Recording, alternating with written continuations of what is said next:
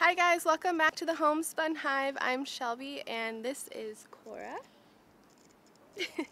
Today we are outside over by the chicken coop. I'm going to be giving you a chicken coop tour, and I'm also going to talk a little bit about how we built our chicken coop, some of the materials that we used, and then we can go ahead and check out our chickens, and I'm going to talk about what kind of breeds we have. So come on. Okay, so right behind me you can see we have the chicken coop, part of our coop and our run. It's actually just a shed that was turned into a chicken coop. It's 8 by 9, and then the door that you see has been turned into like a double Dutch type of door where you can open and close the bottom and top separately, and then when that top part is open you also have the option to pull down a screen part and hook it. It's really nice because we live in a warmer climate. We're in Southern California and it's hot, so to be completely honest, I keep it open just like that 24/7. We don't have a lot of predator pressure here, so for some of you that may seem really crazy that I would leave it open like that, but I do. Like I said, the screen is closed on the top and the door latches on the bottom. That's just how it is. And then on the windows as well, we have a window on each side of the shed. Those are backed with, I think it's called hardware cloth. I feel like that's going to be wrong. Anyways, there's something on the inside of there so that if anything ever tried to come in through the windows, that would not be possible. And this shed is actually something that we got from my dad. My stepmom had chickens for a while, and this was their setup, and they stopped having chickens, but they kept the shed, and my dad ended up using it to store some tools. So when you see the inside, we still have like a bench set up where he would have used to put his tools. We haven't taken it down yet. It's just something we haven't gotten around to. It doesn't really bother me, so that's just how the inside is. Now the inside is not super fancy, but we can go take a look at that. Now before we take a look at the coop on the inside, I want to show you what it looked like before we even had the chicken coop or the run in this area.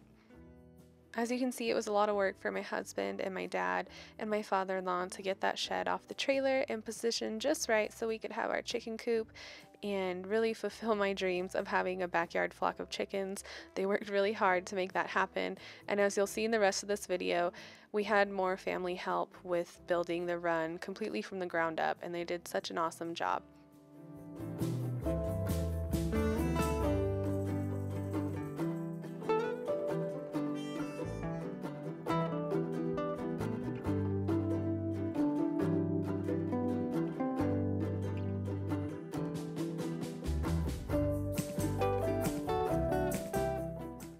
So one of the first things that we did after we cleaned our coop was to go ahead and paint the flooring with a type of paint that was going to seal it in. Because we were going to use the deep litter method, I wanted to be sure that we weren't going to be ending up with rotting wood on the flooring.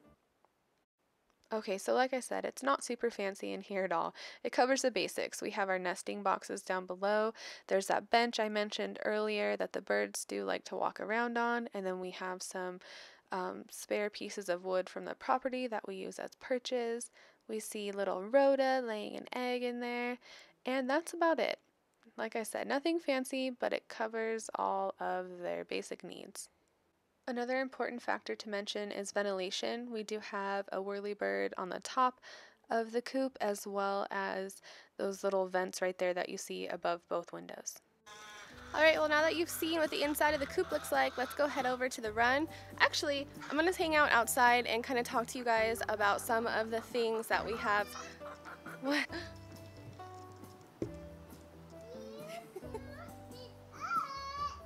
Okay, so like I was saying, I'm going to hang out on the outside and just kind of go over some things about how we built the chicken run.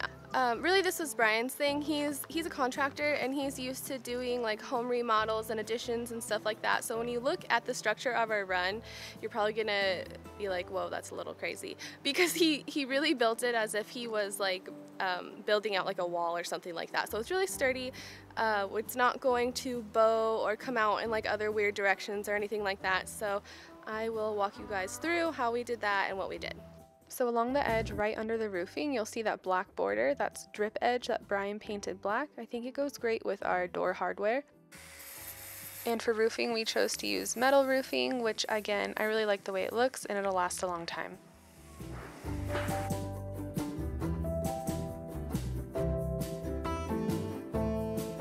Okay, so all throughout this we have used 2x4 pieces of wood, and then every so often throughout the spacing, Brian also added, he pounded a metal stake through the base, so it's going to be very sturdy. Again, like I said, it's not going to bow out or get all funky.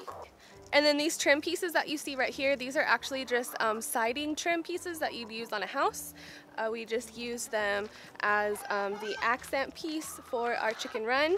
And then the fencing that we used on here is horse fencing that you would use. Again, this is a lot of stuff we just had on hand from family members' yards or our yards or things like that. So that's why we use the horse fencing. The door is very wide. Our purpose behind that was that we wanted to be able to fit a wheelbarrow through the door without any issues. So it's almost 4 feet wide. It's a really wide door, but it's so nice to have something big enough that you don't have to squeeze in there when you're holding a trash can or a big bag of feed or anything like that. You have plenty of room to get in and out. And then Brian found these, all the hardware for our chicken coop he found on Amazon. I will link that below because I really like this hardware. I think like it matches with the drip edge on the top, the black drip edge that he painted, and then the black hardware. I just really like it. Alright, so now we are in the chicken coop, and the first thing that I wanted to talk about is what we have down on the ground for our chicken run. Oh, okay, so we're in the chicken run. We're not in the chicken coop, my bad. So what I have down on the floor in the chicken run is actually shredded wood from a eucalyptus tree out front, as well as any scrap wood that Brian can bring home from jobs. He shreds with our shredder, and then that's what we use to have on the ground in our chicken run. Oh my gosh, yes, I hear you. Okay. So it's really low maintenance. We do like a deep litter method, a deep bedding method, and I have really bought like a few bags of shavings when we got the birds out here in the coop, but I definitely have not gone through them in the last 6 months because we just keep shredding wood and adding it back here. If you want to check out my video about how to keep chickens healthy, I kind of go a little more into detail about how we keep up our chicken shavings and stuff like that, like what we do to keep them hygienic and fresh and clean like that.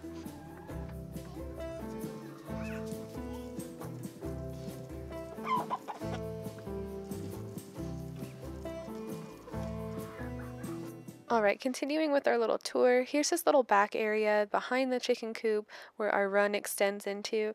It's about a 4x10 space. And because the coop is up on cement blocks, that creates this little space underneath the coop that the chickens like to hang out in when it's really hot out here. They just crawl right under there and cool off. And right over here we have our PVC pipe automatic feeder. It's literally just a piece of 3-inch PVC pipe strapped to the chicken coop with a metal strap, and on the bottom there is a litter pan for a ferret, and the food just kind of trickles down as they eat it. And then next to it we have this Tractor Supply compartment with their grit and eggshell for them.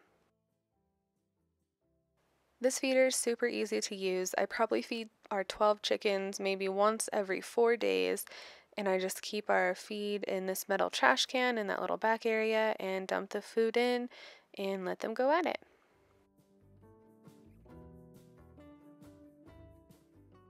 We're using an automatic waterer that's used for cattle.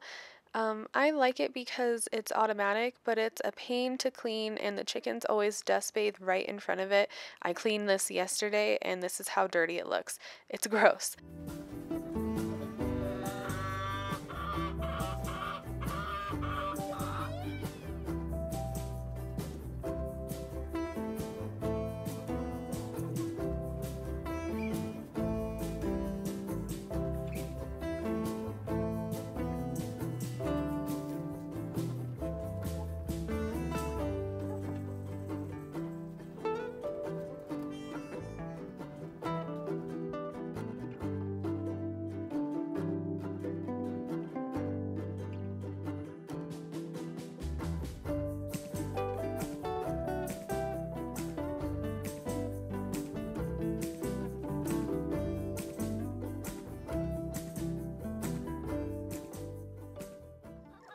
Okay, so that about sums it up for what's going on with our chicken coop and our chicken run, how we built it, things, you know, the materials that we use. So I'm going to go ahead and introduce you to our chickens and what kind of breeds they are.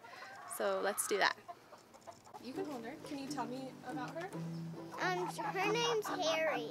Harriet. Do you know what she is? Mm-mm. She's a silver-laced Wyandotte.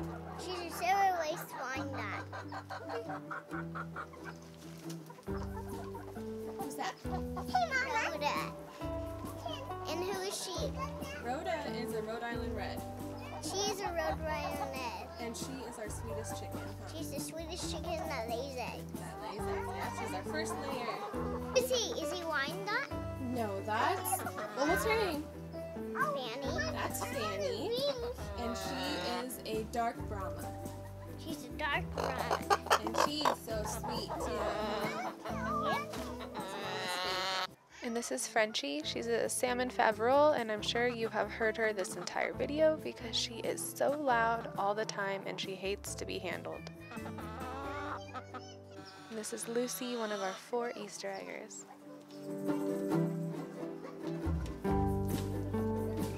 And here we have an Australorp. We just call her the Australorp. And Marigold, the black copper Marans. And Archimedes, the Easter egger.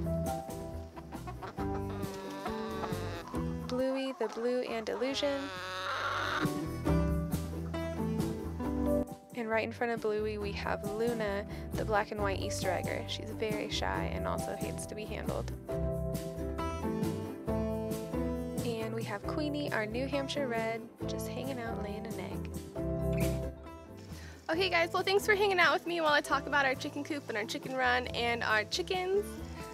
Don't forget to hit subscribe and see what we've got coming next. You can visit me at my website, thehomespunhive.com, or you can visit me at my Instagram. It's thehomespunhive_, and there I post a lot more stuff of our day-to-day, what we're doing and where we're going, what we're doing in the garden and stuff like that. So I hope to see you there.